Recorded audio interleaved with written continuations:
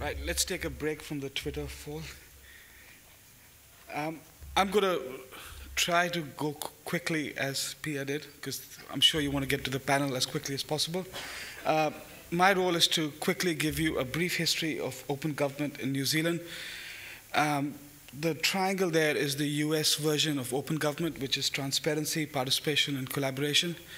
The one thing I'll say up front is two caveats. This is my version of history because it turns out it didn't exist. And so it's obviously both selective as well as got my biases in it.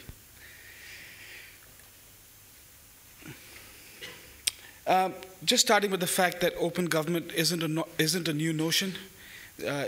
Probably you can trace it back all the way to the Charter of Liberties and Magna Carta. In New Zealand in 1981, there was the Danks Committee report, which led to the Official Information Act in 1982. And it's quite important that we separate open government as an outcome from the internet that enables and certainly has sped it up. But the basic notion of open government has been around for a very long time. Now, I'm going to use the convention of anyone who works in public services does, which is when you use a capital G for government, it means politicians, and when you use small g, it means the public services. And I very deliberately have put in open government both the political angle and the public service angle, which tends to be a bridge that doesn't meet often, and being quite deliberate to put those two together.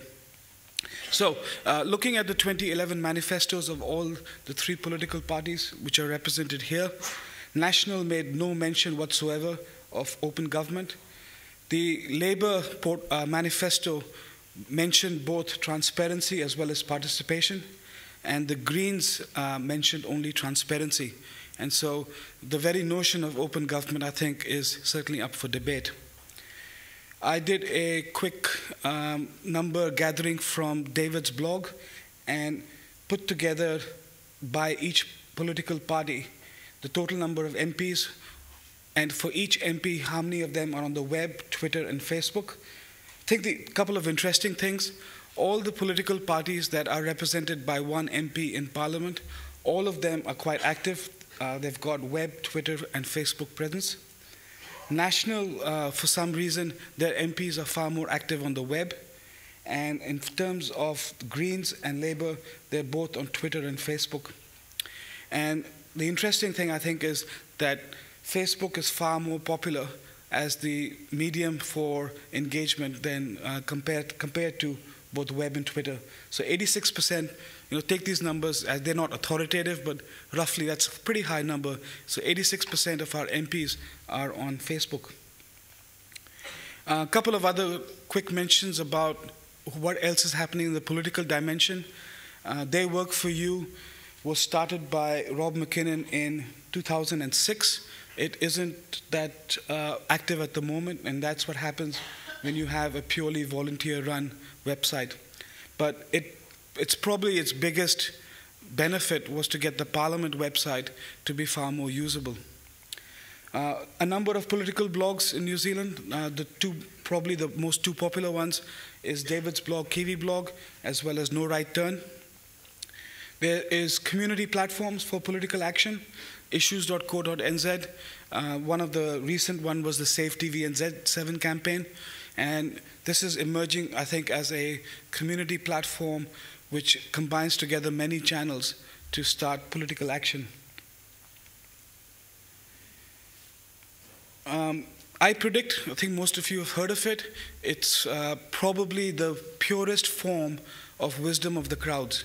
And it's because money is involved, and you tend to get pretty good predictions that come out of it. So it's a political prediction website. Now looking to the public service part of it with the small g, which is the public service staff, if many of you would probably be aware of how the public service is actually differentiated between the core government departments and outwards. And just to mention that I'm not covering local government in this because it gets really too big otherwise. So it's just the central government at the moment. New Zealand was an early leader in e-participation. The May 2000 original e-government vision spoke about it will be easier for people to have their say in government. September 2007, I think New Zealand was perhaps the first country that used a wiki to allow new people to comment on new legislation, which was the Police Act. And then there was the Guide to Online Participation. There was a community built around it, and quite clearly, this was the one area of open government that New Zealand was an early leader in. Open data has been a bright spot all across those years. The picture is a perspective on open data, which is where I would say much of the open data conversation between government and outside government actually started. It was a joint platform that was run by Webstock and Govis. And that was held in February 2009. And a few months after that, there's been several initiatives that started off, most prominently Open New Zealand, which led to the formation of the Open Government Ninjas, and eventually the Open Data Catalog. All of these were from individuals who were simply interested and did prompt many in government to respond and set up their own more authoritative websites. So the New Zealand Goal Framework was set up, and data.gov.nz was set up pretty much along the lines of the Open Data Catalog. And open data has remained a focus in New Zealand. It's one of the 5 directions and priorities for government ICT that was adopted in October 2010. And open data is also at the heart of the Declaration on Open and Transparent Government. And one of the things that I would ask the panel to have a look at is whether our open government from a public service is more dominated by open data currently than any other pillar of open government. There is a transparency initiative which is led by the State Services Commission, in which expenses of chief executives of government departments are put as a form of a data set on data.gov.nz, and so anyone can have a look at that. There is a Law Commission review, which is just about any time now likely to come out, which will recommend changes to the Official Information Act, and certainly in many quarters this is looked for as perhaps going to be major changes being recommended. And outside the government itself, in the public service domain, there are several efforts. For those of you who are aware, there's fyi.org.nz, where anybody can make an Official Information Act request. It's sent to the right department, and the response that is received is publicly displayed.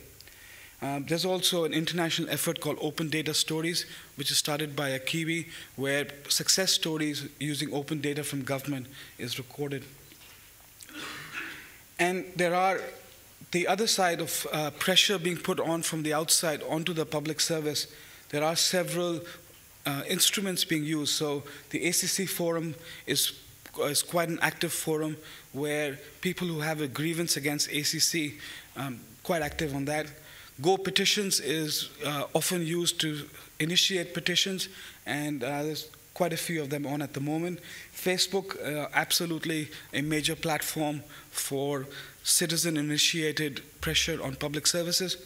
And the downside is you get things like internet video threats being made against specific public service staff. And so here's my final thought.